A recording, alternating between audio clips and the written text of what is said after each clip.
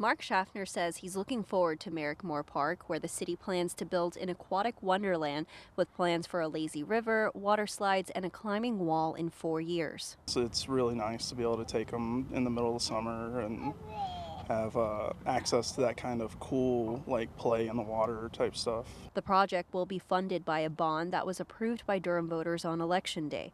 $85 million will be put toward park projects that include this vision and a new pool, connecting trail, and new play areas at Long Meadow and East End parks. Schaffner says he voted yes, thinking about the future upgrades as a parent of an almost 2-year-old son.